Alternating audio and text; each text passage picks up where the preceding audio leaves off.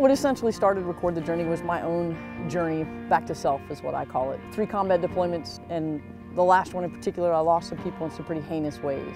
And one of the challenges of being home is reconciling sort of who you were before the war with who you are after the war.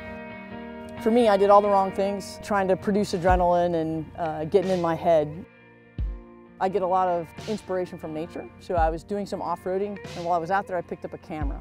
And how that came about is, when you look through the lens of a camera, you have to be completely present or you miss the moment that you're looking for. You're not thinking about the past, you're not thinking about the future, you're simply in the moment. So I started taking some other veterans with me. We all sort of had similar experiences.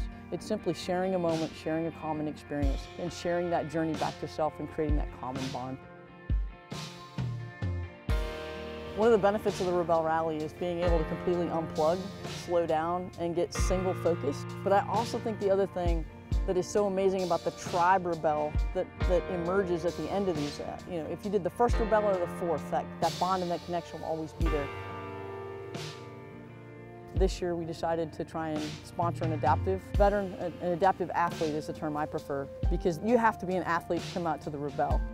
We identified a young lady who's a U.S. Air Force veteran of 7 years who had a progressive neurological disease, who is a quadriplegic essentially because of the neuro conditions, who's in a wheelchair, who we sponsored for the rally this year.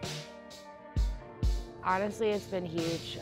To have a company like Mitsubishi step in and really support a small nonprofit like Record the Journey, one means that they care about the little people and the veterans of this community, and it really means that they're trying to step out and make sure that the community is always taken care of, and that's really cool to see from a big company. I respect the term broken, but I don't identify with it. I have certainly suffered, I have certainly had really dark moments, but I don't believe that breaks you. I believe that character is formed in darkness, not in light. And when I was younger, I used to believe the worst thing could happen is you could fall down and stumble. As I got older, I've changed that perspective and I realized that everyone falls. The worst thing that can happen is you don't surround yourself with a community that reaches down to help pick you up.